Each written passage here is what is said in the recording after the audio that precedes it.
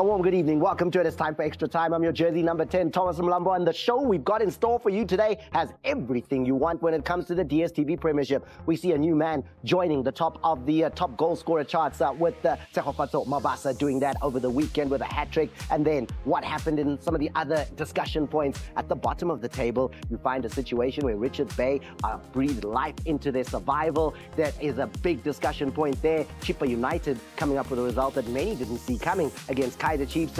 That is something that needs lots of unpacking as well. Mamelodi Sundowns changing 11 players, a completely different squad from the one that played against Yanga and still coming away with the points. That's just the tip of the iceberg. Here in studio to give you a sense of all those stories and give you their perspectives, it's first and foremost the former Mamelodi Sundowns and Bafana International. It's Matthew Booth. Matt, you good?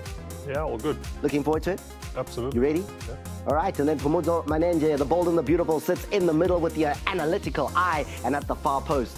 I know you are having big conversations on social media, and you want to tonight, Ace. You're saying tonight you want to talk about the Sundowns goal or the younger goal that wasn't given. That's what you want to do? You're going to bring us a perspective? You're going to share some insights? Yeah, we must lay to rest the argument. You're going to do that today? People must not argue. Ace. People must just sit back, comfortable on their couches, watch Extra Time, and we'll kill the argument. Can I tell you that on social media, no one has managed to do what you are saying you are going to be able to do tonight? We're going to do something magical. We're going to recreate that moment, and we'll prove whether or not the decision of the referee to disallow the goal was the correct decision. On the far post here, Matthew Booth is smiling already, saying, what are you saying? Why am I looking at a smile, Matt? No, I can't wait. Let's get straight into the 30 seconds moment, the 30-second strike. This is where the guys give their perspectives on something that caught their eye, something that impressed them. And I'm going to start out. And this week, I actually didn't see your moments before. So this is going to be purely random. It's pure guessing. It's not going to be based on whose moment I think is really the best. But I'm going to use previous experience. Matt, you get to go first. Well, that's an unranded compliment.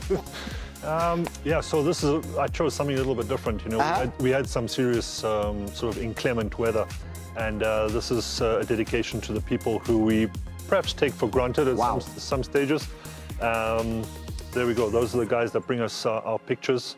The medics as well, getting a battering over the last couple of days in the rain in their waterproofs. And here was a little bit of a funny moment where the ball boy came to help out. I like that moment. Yeah. Credit to the guys who do the business, who do the work. And then, Pumuzo, what is your 30-second strike this week? It has to be a hat-trick. It doesn't happen a lot. So the bold moment of the week goes to Tsegofatso Mabasa. I think good anticipation. He's a predator, a sniper in the box.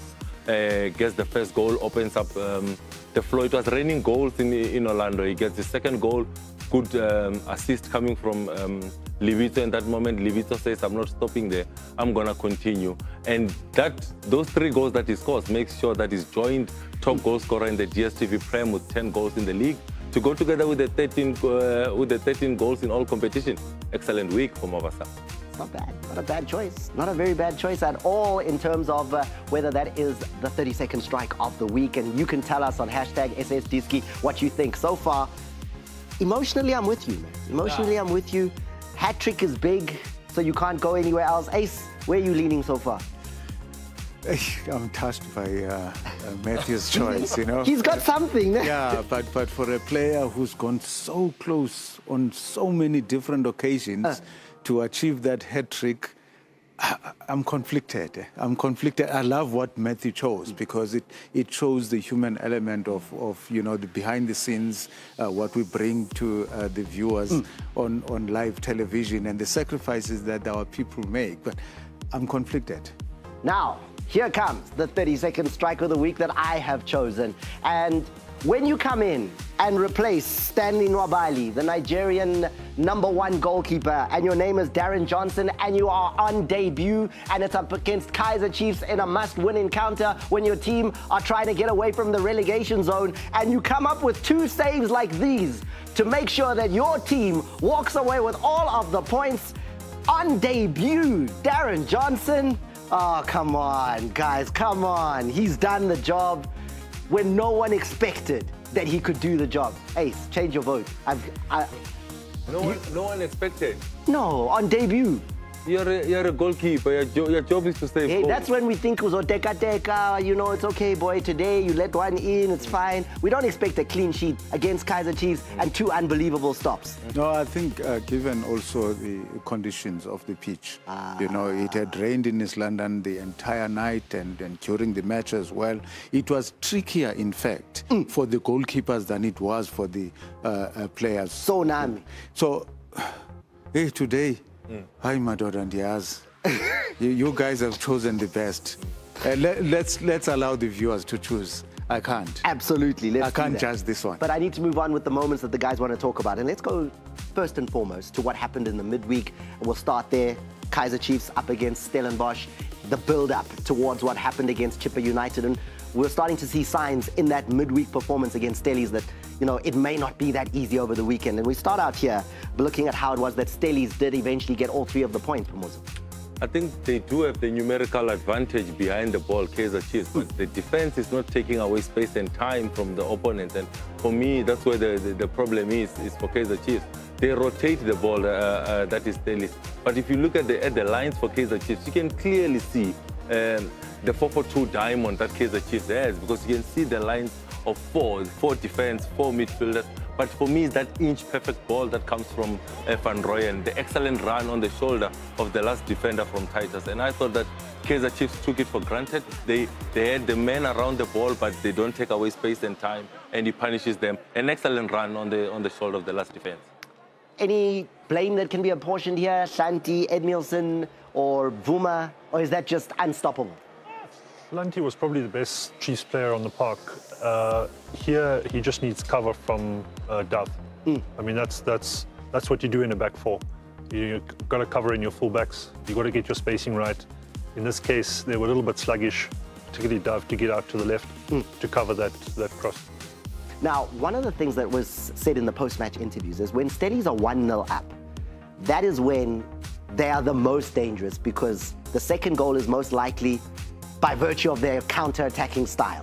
And we see that here. We look at how it is, especially towards the dying moments. Chiefs have to throw things forward, and here come the counters. Yeah. Score could have been bigger. This is a very strong characteristic of the team, you know, when you profile them. And they haven't let that go. I think this season they probably have rotated a little bit more, especially when De Jong is in the team. He slows the game down a little bit for them, and a little bit more unpredictable in when they do launch that counter. But when you've got the likes of Reyners and Van Wyk and Oji, you know, on the bench, you're always going to have players who are going to like to break very quickly. Another look at it here. On the counter, they push forward.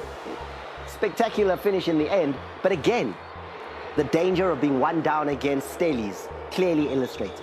It also speaks about the trust that Stevie Barker has on his team, because you know Van Wyk is going to come off the bench, Mugaga is going to come off the bench, and that's how he's trying to manage the game. And he's trying to manage the game with continuation of domination of ball position, trying to play on transition and on break attack. And that's something that they do very well. That is the Stellies team. Yes, Kaizer Chiefs are trying to get one back. It means the gaps will open up in that midfield, and that's where Stellies can use the pace. Now, Chippa was the next opponent for Kaizer Chiefs on the Saturday, and they already showed midweek in a critical game. I mean, it was a big game against Cape Town Spurs, given the fact that there were those who were talking about Chippa as being potentially drawn into the relegation battle.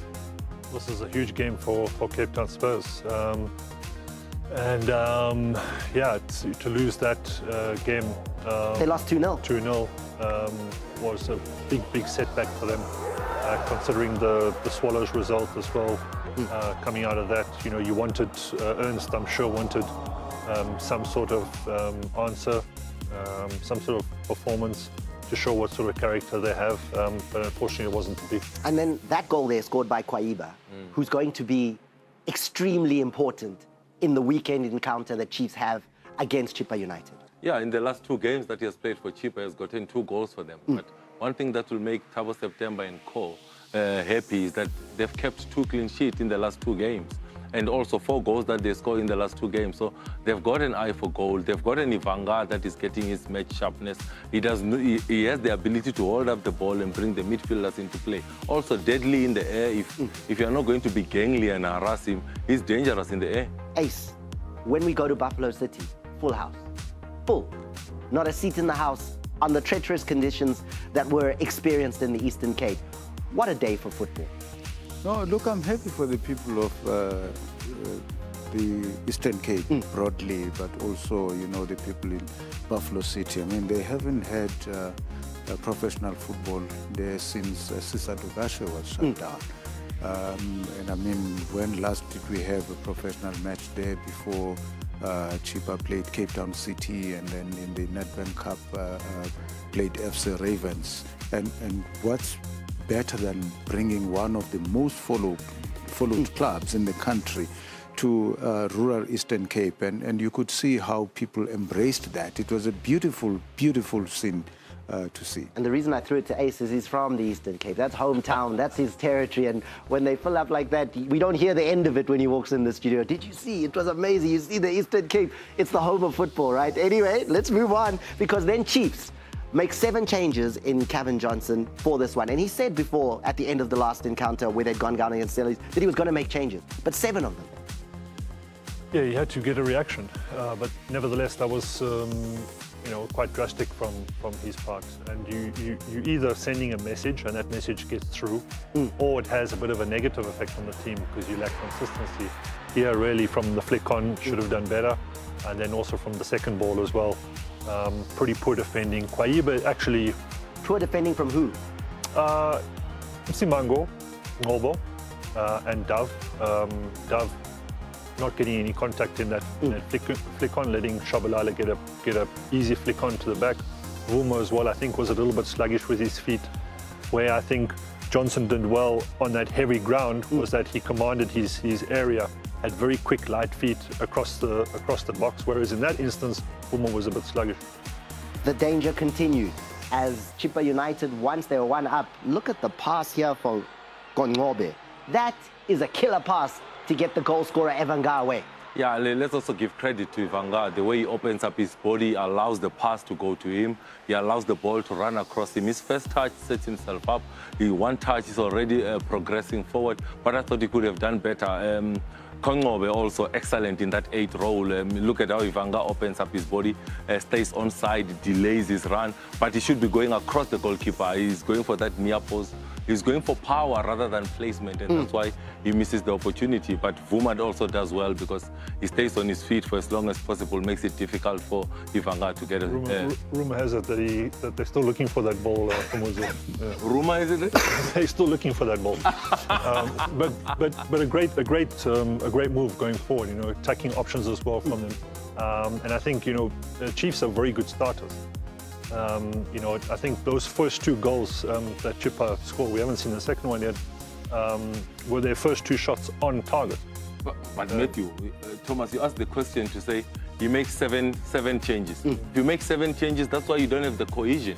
That's why you don't have the understanding, the chemistry between the players. You need the understanding. When one jumps, you know definitely that you're going to get the cover, but you won't get that if you keep chopping and changing your team, and that's the problem. At the moment at Kaizer Chiefs, is if the results don't go well, they change the personnel instead of fixing the tactics on the day. What I think also didn't go their way was that both Solomons and Ngobo, both 2 defenders in their back 4, picked up yellow cards within the first 10 minutes. And on this field, you could see the 2 goals that Chippa scored. The Kaizer Chiefs defense was then very standoffish. You know, instead of being aggressive, wanting the contact, etc. Kwaiba here was a man you guys mentioned midweek. There's the first of the opportunity. Vuma does brilliantly to make sure that that doesn't find the back of the net. But then he becomes unstoppable here. Kongobe making the ground up.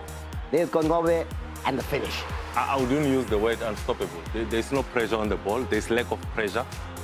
They don't take away space and time, Kaizer Chiefs. It's like more or less it's shadow marking because no one is putting in a foot, right, and intercept. No one is getting a little bit physical to get the strikers off balance. Everybody's standing off. Everybody's standing on. And in this moment, you're thinking Kaizer Chiefs should be able to deal with this. They backtrack at all times. There's no point where they are pressing and trying to take away space and time, and that's how they concede the goal. Again, the chemistry is not there. Goals are scored, Thomas, because of lack of tracking, lack of pressure on the man of the ball, and we see that happening with the goal that Chippa scores. It's not about the personnel, it's about the coach grinding it in. Instead of swapping the players, you need to fix the tactics. Now, there's a moment here that you would have missed. Those of you, the keen eye might have seen it. On that goal that was just scored there by Kwaiba, in the beginning of the movement, I want you to keep an eye on Goodman Musele, because either he's a Sangoma and he's able to know that it's going to be a goal long ahead, or you guys can give me an explanation for what happens here. Take a look at this goal again, and we will highlight to you Goodman Musele. Number 20, look what happens as his team comes out of defense. Passes, and then he celebrates. They're going to go and score, but he's already celebrating at that stage. It's what you do during video analysis. When it's video analysis time, you go to the analysis room and you say, Kaizer Chiefs press in this certain way. If you are able to come out of that press, it means you are cleared goal. It's 1v1. So Goodman Musele already knows, guys, if we can come out of here, it's 1v1. And as soon as they go out, he's celebrating because he knows, it's 1v1. We stand a chance to score a goal, Matthew. Yeah, and I think that area, the way that they played out started with Modise, and I think he's a player that we haven't really spoken about a lot.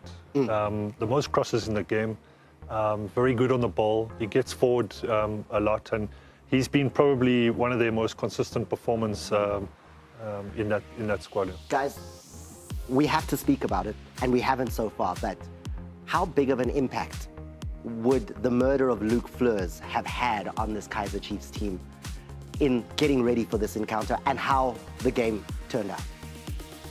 It's very difficult to know what was said within the squad. You know, if the leaders in the team said, let's play on the emotion, let's play for Luke, that could have been an option. And then you go forth and you play for him. You know, use that emotion. That could be an option.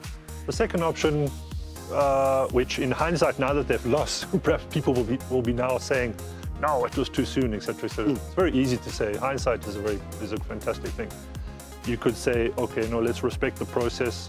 I'm sure the PSL would have granted that reprieve, and you mourn him. So there's those two options, but we will never know, you know, what was said in the team meetings building up to the game. And to the family and the teammates and to Kaizer Chiefs and everyone who knew Luke Fleurs, our deepest condolences from every single one of us at SuperSport and here on Extra Time for the tragic, tragic death of such a young and exciting talent in South African football. I know you wanted to get in on the conversation. I saw you give me a little bit of a signal. No, it's for me, really, it's about condolences to Luke Fleurs and the death. You know, it was tragic. And I'm thinking that when you look at the Kaizer Chiefs, they've lost a teammate, a friend, and a brother. But for me, it's about Kaizer Chiefs. You need to go a little bit deeper, Thomas. You have to look at Kaizer Chiefs has played 8 games in 2024. 8 games. In the 8 games that they've played, they've only scored 3 goals. In the 8 games that they've played, they've only won 1 game. In the 8 games that they've played, it's 4 clean sheets for Vuma. If Vuma is not on the day, on his toes, it seems like trouble for Kaizer Chiefs. So we also, yes, the death had an effect on the last result that we're speaking about, but 8 games, 1 win, 3 goals scored in 8 games, they have to do better. Moving on to what happened as far as Skokuni United and Cape Town City were concerned, and this is big because even the Dstv Premiership Player of the Month and Coach of the Month awards will come from Skokuni. The performances they've shown in the last month have been nothing short of sensational. Cape Town City on this occasion were on the receiving end of another terrific performance from Skokuni as they fought back from 1 down. Yeah, Luke Fleurs actually coming from the Fish Hoek area, born in Mitchells Plain, but played in Fish Hoek under Ubuntu as well, and Jody Lee Ashin as well, also from Fish Hoek. So a very, very proud moment for him to get on the score sheet. Here, Cupido makes that mistake, which then affected his second game, which we saw, you know, with the red card, which we'll see a little bit later, making that little error. But Tambo really has been fantastic, winning Player of the Month for February and March. 5 games, playing virtually all of those minutes. 3 goals, 2 assists. Mtambo is the DStv Premiership Player of the Month. His coach, Siema, is the Coach of the Month. That is an illustration of what is going on there. But what's the secret? What's happening at Skokuni that they can go 5 games in a row with 5 victories in a row, and then now this draw against Cape Town City? I think we see maturity from Siema. His calmness on the bench. He has got good energy that is rubbing off his players. He's a coach that is not scared anymore to try things.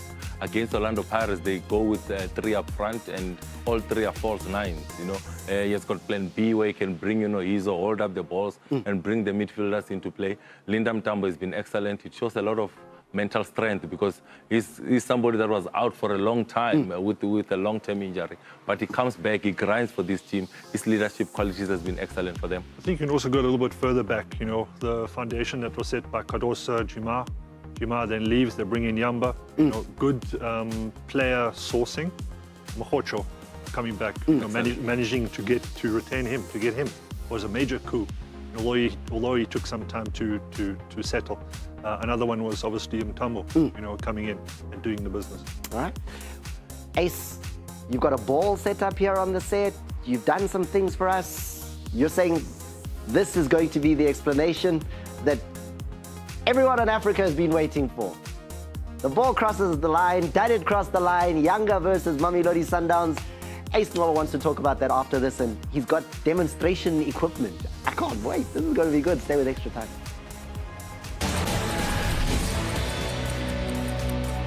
On Extra Time, we're going to be talking about Mamelodi Sundowns and how they played against Richards Bay very shortly, but there's been big talk, Ace, and you want to get into this conversation. I want to get into this conversation with you. You've brought show and tell for us here. And let's just get a sense of what happened. In the CAF Champions League, Yanga have an unbelievable shot, hits the crossbar, it goes in, it doesn't go in, VAR isn't able to help the referee as to whether the ball has crossed the line or not. And the whole of Africa then had their own lines, and they were doing their own diagrams to say the ball crossed the line, it didn't cross the line. Ace, what can you tell us that has not been discussed already? No, look, optical illusion, that's the term. Because if you look at that ball from an angle which doesn't tell you whether or not it's crossed the line, you might very well be convinced that it has crossed the line. Now we've got a ball here, and we've got this line here as our goal line, where the ball is. So the ball it's been kicked from the direction of Matthew, this side. Yeah. Towards goal, it strikes so the line behind the crossbar. It strikes the crossbar, and then strikes on the ground. And from the wide shot, you will think that it has gone over the line. I can tell you that from my angle. But let's show the angle where you would be sitting. From my angle. And the angle that was shown on live television. So from my angle, that ball is crossed the line. Let's start from inside the goalposts, from behind the line. That's what you see from behind the line. And then we'll see when we go above the ball and you look at it from the side where the center of the field is, you can see a clear daylight between the ball and the line. But when you take a camera from the side, you can actually see that a huge portion of the ball is above the line. That's optical illusion. And the only camera that matters is the camera that is in line with the goal line. And if it's above the line, what's the rule? Like in this situation, you can see there's a big gap on the ground. That ball looks like it's crossed the line. On the ground, if you look, there's a gap, it's crossed the line.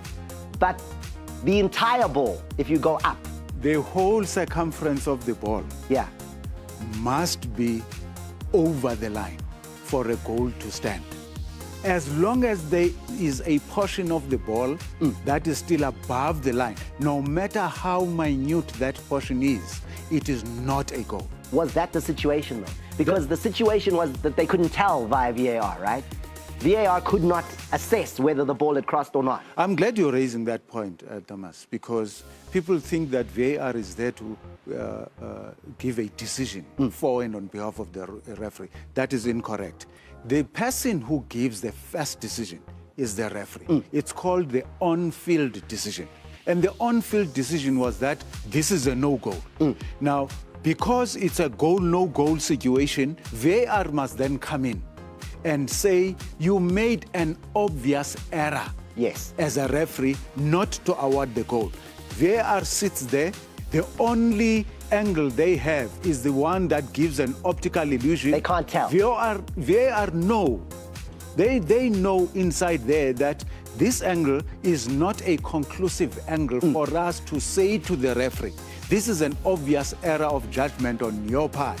And if there's an obvious error of judgment, you tell the referee and the decision is overturned. If you don't have conclusive evidence, then the on-field decision stays. And that's what happened, and that's what's going to stay. No amount of crying or writing letters or anything is going to change that. That was not a goal. And that kills the argument. Well, I can tell you Younger have written a letter, so we'll see what happens there. But let's move on to Mamelodi Sundowns, Richards Bay, where Sundowns starting lineup would be amazing to anybody who knows the Sundowns lineup on a regular basis. Over the weekend prior, they played against Younger. None of the players who played in Tanzania were in the starting lineup for this match against Richards Bay. This starting lineup is unbelievable. Yeah, it's post-Christmas, post-AFCON. A lot of the Sundowns players played at AFCON. So they need to rotate now. Thomas, it's as simple as that. Rotation, a whole 11. Great to see, absolutely. And that's the little targets that Rulani demands from his team to adhere to would be something similar. He would challenge them. He would say to them, guys, I know that I've put you in a bit of trouble with this rotation. Completely new team. But what are you going to do about it? You know, he will challenge them. And although they scored very late on in the game, this is actually a fantastic performance against the Richards Bay team who are down at the bottom and are desperate. And you have to give credit to Richards Bay, Pumudzo. They hung on, held on, and had unbelievable discipline for 93.5 minutes of this game. Critical phase of the game, you're starting to think we have managed to take a point away from home against the champions. It is good enough. Magula still has to make a save. He still has to go down and parry the ball around the goalpost. He does that so well in that moment. And you're thinking they're showing resilience. That is the defense. They are working as a unit, but they lose concentration in the critical phase of the game with less than a minute left on the clock. And when you do that against the champions, it's not over until the final whistle goes. I mean, look at this. Take a look at the clock. Richards Bay would have felt a point away from home was within their grasp against the team that's at the top of the Dstv Premiership. Look at that. There's literally a minute and a half left on the clock. The discipline seems to be there. The defensive lines are there again. Yeah, you keep knocking on the door, nobody opens, and eventually you've got to smash the window, you know. And Kulisi here gets it out wide. He does something that you very rarely see Sundowns attempt to do, and that's to cross from that area of the field directly into the box. And you would never have thought that a guy like Mendieta would have been able to have outjumped two tall centre-backs, and he does superbly here, catching everybody by surprise. Little guy gets up like a big guy there. It is Mendieta, clinical header. You speak about players that have the ability to find spaces in between the lines, the ability to find spaces in the pocket. But let's take nothing away. I felt that the delivery from Kulise, excellent. It's not even out wide, hugging the line. But what happens is they don't take away space and time. He has got all the time to control the ball, lift up his head and see who's in the box. But Mendieta takes his goal very well. I'm sure Coach Rulani is happy with the depth that he has in his squad. Well taken goal, maximum points for the champions. Ace Lungisa. There are those who are saying, Ace, look at it closely. Look at that goal closely. What did you see? Let's go straight to the footage, Thomas, because I love this highly educational incidents. Now, you have a situation there where there's a celebration, and the celebration comes from that moment. Look at the ball has already left the foot, but Mendieta is way inside.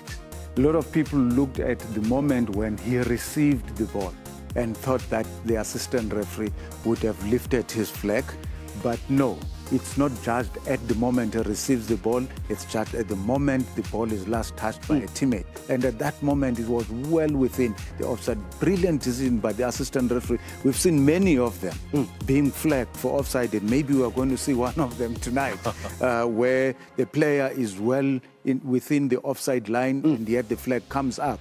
In this particular one, spot-on decision by the assistant referee. I'm going to stay with you because Sanele Barnes picks up a yellow card here that people want you to look at and give us your perspective on. Yeah, let's go straight to that incident again so that we can educate. He loses his footing, right? Penalty. The referee is there. He realizes that he has lost control of the ball. He has lost possession. The move that he wanted to create didn't materialize, and he decides to take a dive. So the referee has a look at that. He is the one that's actually pushing against the defender, takes the dive, tries to fool the referee into thinking that he has been fouled. Correct decision by the referee to award a free kick there and to show me a yellow card for simulation. There's a striker here. There's a striker in amongst us here. Pumuzo, as a striker, Sanele Barnes there. Has he done anything wrong? No, akabuyele practice akahle because le dive It's not convincing. I convinced. So you don't have a problem with the dive? It's the dive technique. No, Mamela, that is wrong. There's a way to do it. Yeah, akadlali ibhola. The technique fanele improve. No, akambe ilungisa technique yomdive. Akayizame iswimming pool yakhe ayikho nkulu enough for him to practice le dive. Akusiyo. Angeke. Picks up the yellow card. Simulation is the ruling on that occasion there. And that could have easily been tremendously deflating to Richards Bay. But they bounced back over the weekend in a big game against Swallows. Yeah, what they did well against Sunners was they won free kicks, 13 free kicks for themselves. So they rode tackles, you know. They gave them a bit of time, particularly Sanele Barnes and Figueiredo. In this particular instance here, as well, I think Swallows were for the taking. They were more on the front foot against Downs. They had 21% of the ball. In this instance, 53. So they competed very well with an XG of 0.84. You know, and here this was a great finish. Kuda Muyaba finding the back of the net. He came on 27 minutes into the game. Ntsundwana off very early. What a way to take your opportunity as a sub. I want to take it slightly into a different page, Thomas, and look at Swallows. Midweek, they play against Orlando Pirates. It's raining the whole evening. The legs of the players. Pirates have 70% of the ball position. You get tired more if you are running without the ball. And Swallows had to do a lot of running without the ball in that midweek game. It means that when they get to the 80th minute, the legs are gone because you run the whole week midweek. You're still running the whole week over the weekend. And I think that game against Orlando Pirates took a lot of energy from Swallows, and that's why they couldn't cope in the last 10 minutes or so, and Richards Bay took advantage of that playing alone. There's also the issue of desperation, right? I mean, that is a great motivator, and Richards Bay absolutely needed the points more than Swallows. The watershed moment was Mango scoring that last-minute goal against Spurs, because that then meant that it was, took the pressure off. It was solely Richards Bay and Cape Town Spurs. You know, it's basically, if it's the right way to say it, a two-horse race to try and get out of trouble. What do you think of Richards Bay's run into the end of the season? If they finish in the position they're in right now, they go to the playoffs. Otherwise, if they finish bottom of the log, they'd be automatically relegated. This run-in, is it one that keeps them alive? You know, that win against Swallows is all important because they've got Chiefs up next, who are desperate to bounce back. Chiefs who haven't scored this in the last 3 games. And then, of course, they want to get as far away as possible from Spurs before they meet. Then Amazulu, Pirates, Cape Town City, Stellenbosch. It is not an easy road. It is not an easy road. If everybody's on form there, Richards Bay could struggle to get a huge number of points from that run-in. But football, I'm not there for. No, Mameli, football I'm not there for, Thomas. Because they beat Swallows, therefore they will beat Chiefs. And no, there's no therefore. People are desperate for points. And I think the 6-pointer is going to be Richards Bay versus Spurs. That will be a 6-pointer because you gain, if you win the game, you gain the points and you take the other 3 points from the opponents. In that instance, that 6-pointer is going to be key. Let's move on to the midweek action here. That saw Orlando Pirates playing against Swallows. Pumutso, you've already mentioned that encounter and how difficult that would have been on the legs. And we start out early on in the game with a goal that really rocks what is going on at the Dobsonville Stadium. Everybody had an expectation that Pirates would probably walk this game. But then, Njali finds the net. Yeah, a terrible bobble before it gets to Cheney, and then Sibisi is watching the ball in the air all the way.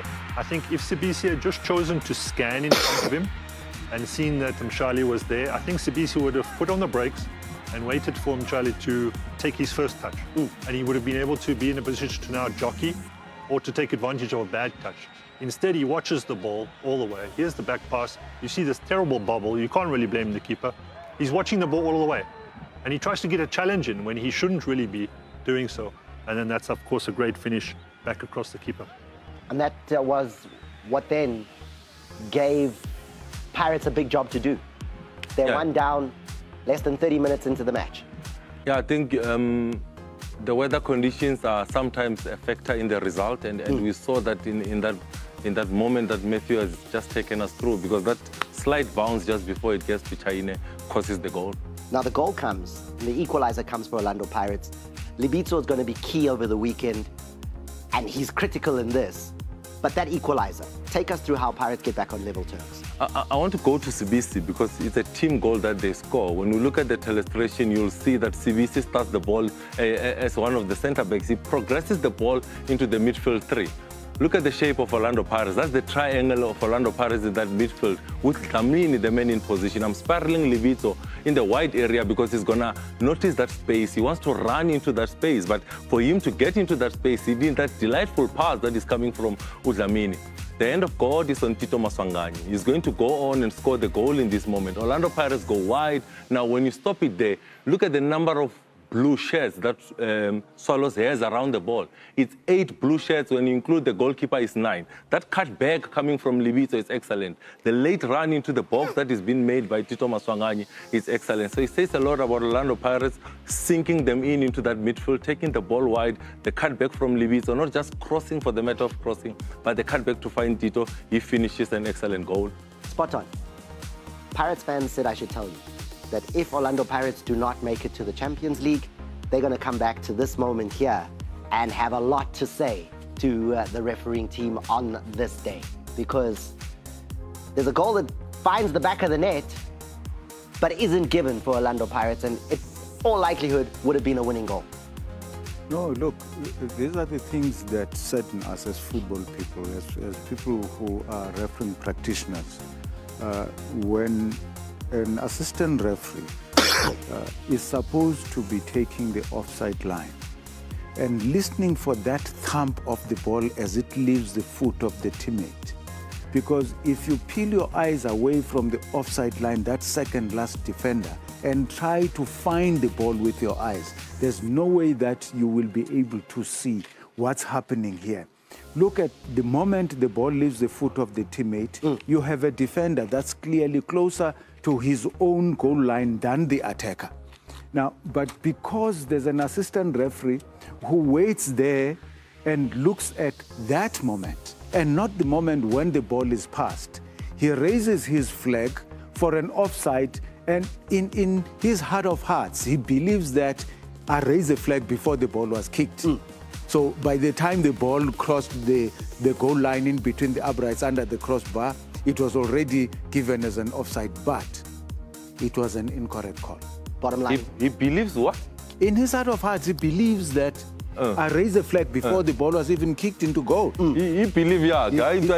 It's his belief. Oh, okay. He's convinced. I mean, I'm looking at the body language. For sure. Yeah. The body language tells me that this is a confident decision by the assistant referee, but confidently wrong.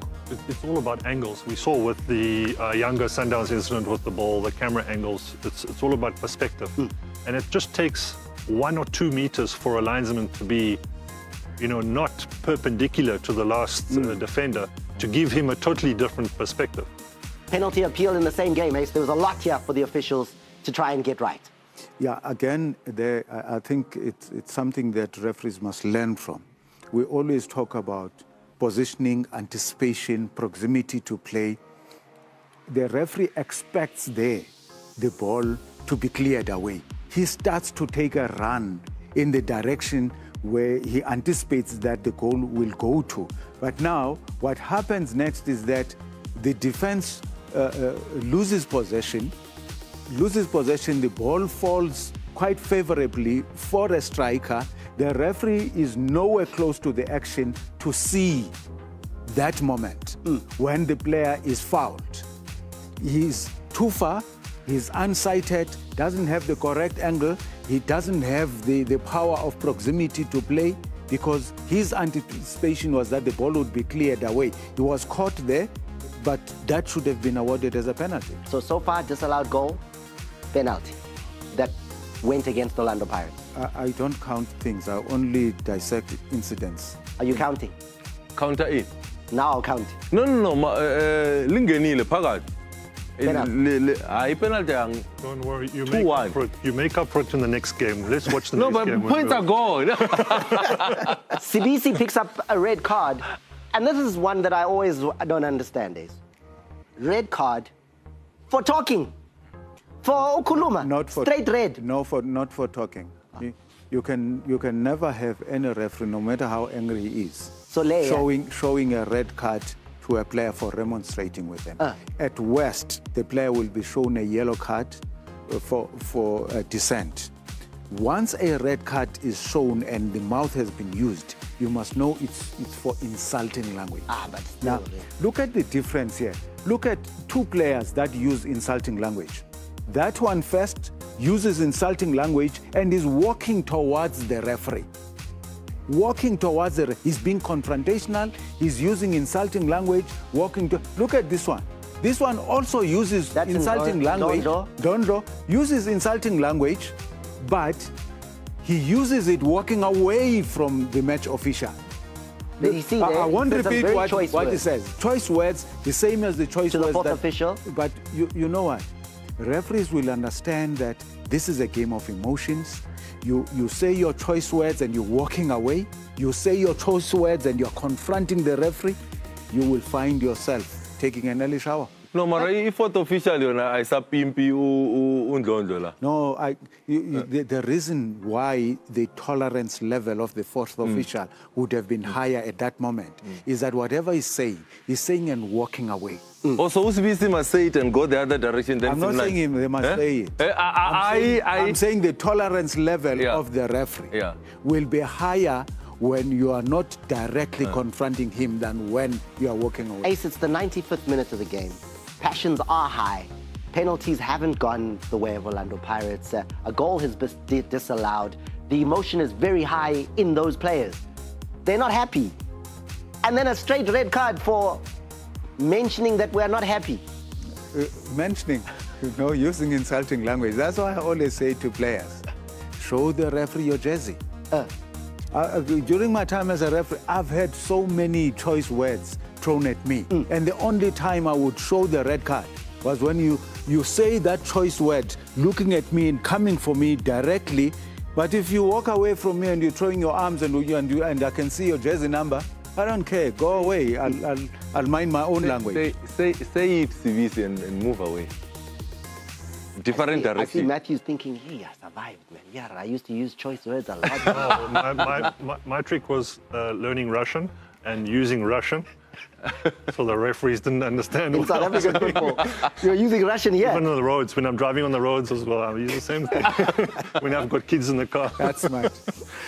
We're going to a break. After the break, we'll continue with the Orlando Pirates story. After that result against Swallows, where they got the draw, and then the response over the weekend. 7 goals. Arrows, the recipient of a resurgent Orlando Pirates. We'll talk about that afterwards.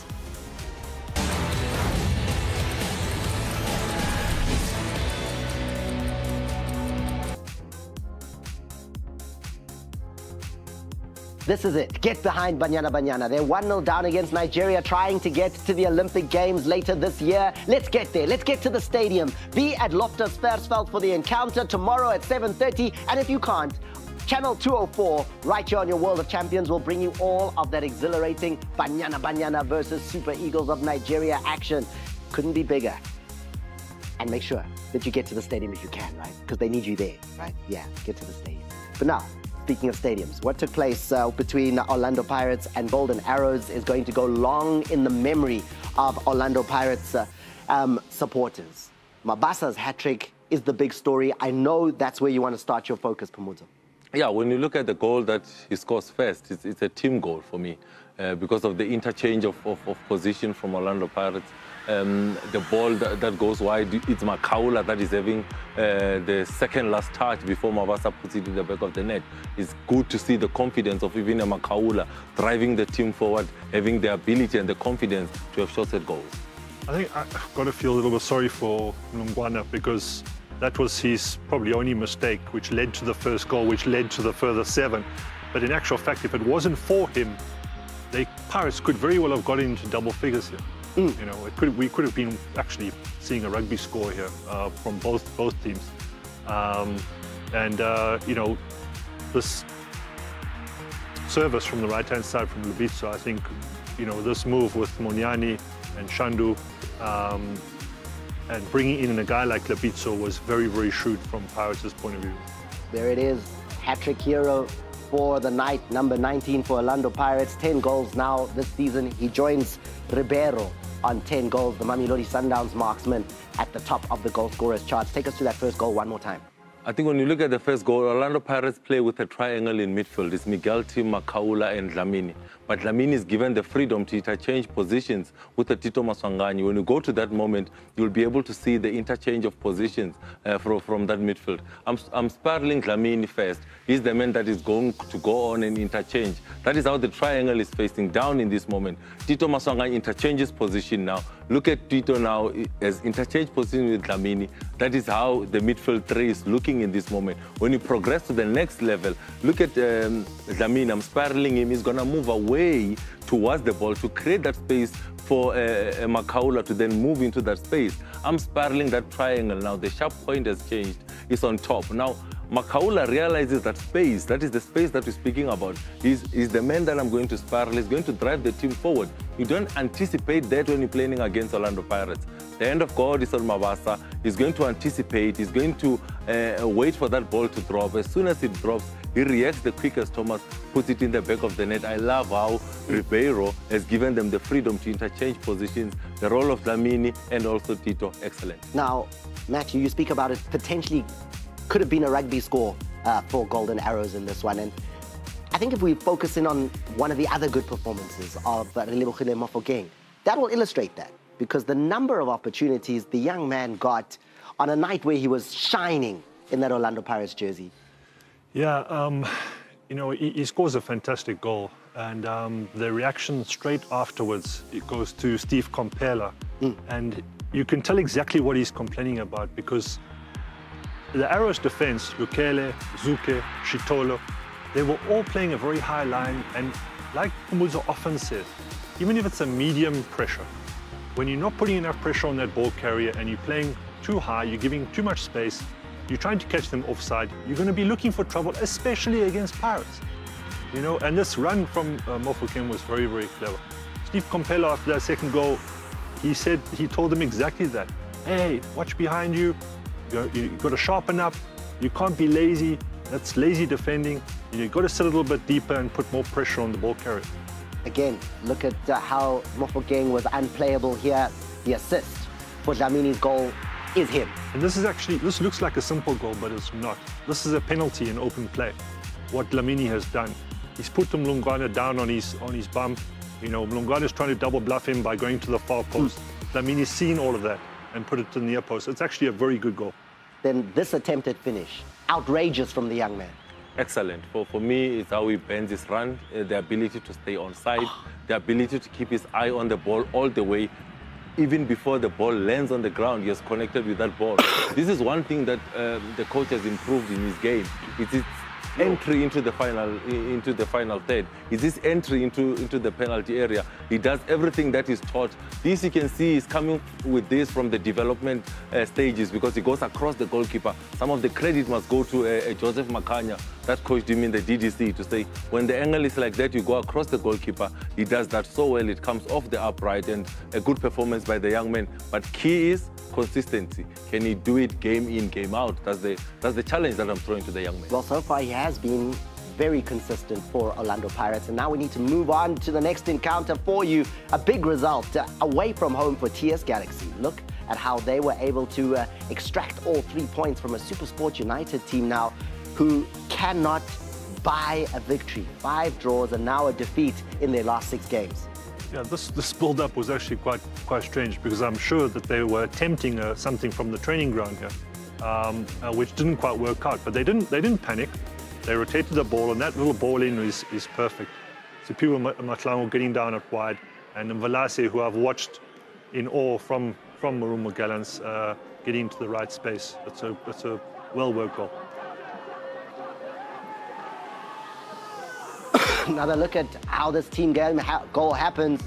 Mvelase finishes. TS Galaxy, the form they've been on right now is the kind of form that has now seen them go into the top 8 and become a real contender. And it starts at the back. Clean sheets in the last 4 games. I mean, what more can you ask for, Pulzo?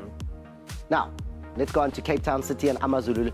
They did get all of the points that AmaZulu desperately needed points.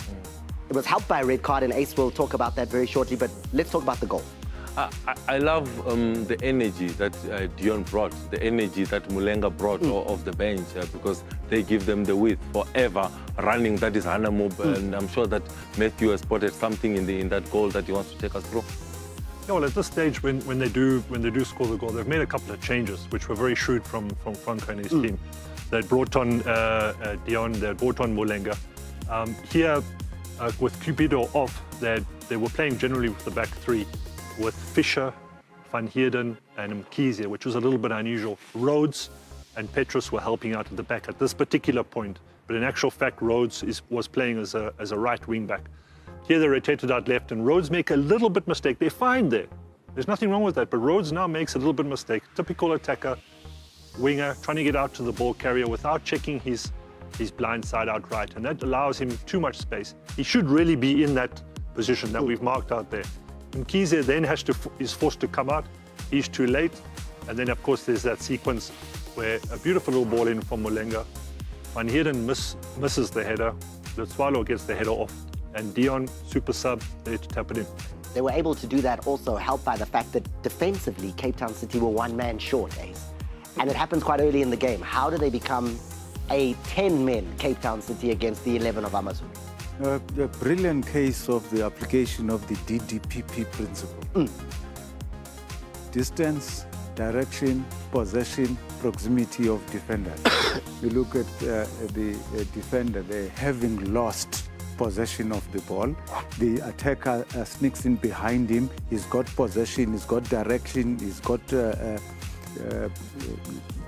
possession of the ball, and the proximity of the other defenders is quite far away from him.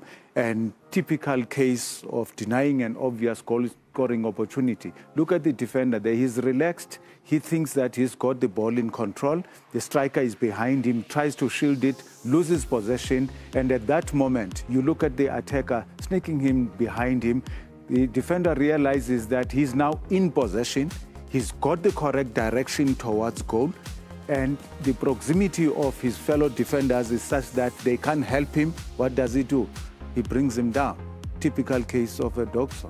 Denying an obvious goal-scoring opportunity, that's what dogso stands for. Straight red card, off you go, Keanu Cupido. And at the end of the day, it would be a big red card that allowed for AmaZulu to then go on and profit from playing against a 10-men side. The last game we're going to highlight is a 5-goal thriller. And it's even more exciting by virtue of the fact that Royal AM and Polokwane City was 0-0 at half-time. We see 5 goals in the second half. What a match. Oh, fantastic half-time talks, clearly. It starts with Sedwin George for Royal AM. And then Polokwane City fight their way back and get into the lead as Douglas Mapfumo comes with a brace in 3 minutes. Yeah, First of the finishes.